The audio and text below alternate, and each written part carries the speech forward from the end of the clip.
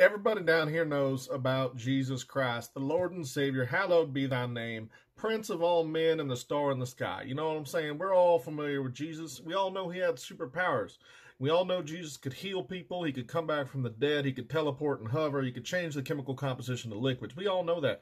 But some people forget that the apostles also had superpowers. Jesus' own personal posse of superpowered friends, all sorts of muscular dudes from around, Bethlehem and such, they also had powers.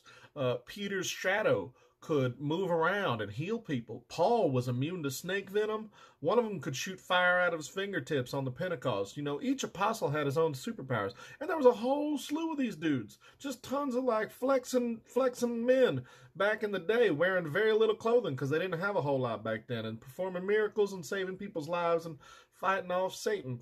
And it feels a little bit like there's an anime here that is stealing a lot from the New Testament. And I'm talking about JoJo's Bizarre Adventure. First off, another J character, the original Joestar, Jesus, am I right? And then this new guy, JoJo Joestar, which is all of them are called JoJo, but don't get ahead of yourself.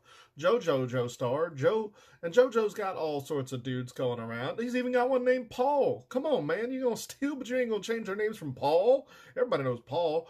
And they come around, they got all their own superpowers, and they're healing people, and they're defeating Satan, and they're fighting a guy named Judas once in a while. And it's like one for one, man. You see it. It's the New Testament, but slightly sexier. Maybe not even. Maybe slightly less sexy than the New Testament.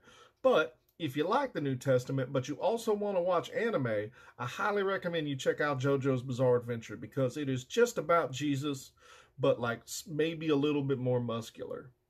Happy Thanksgiving.